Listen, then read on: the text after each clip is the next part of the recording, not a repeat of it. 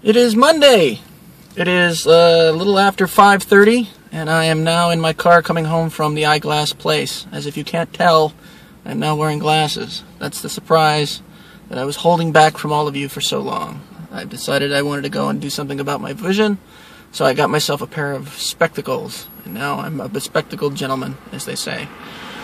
So, I thought I'd share this with everybody, so you can see that, in fact, the world is a clearer place, but let me tell you, it's weird to be able to see like this. It feels odd. But, you know, I'll get used to it, and then I'll actually be able to see. It's crazy. Yeah, so there you go. Just wanted to share that with you. This is the new look. And I guess I'll talk to y'all later.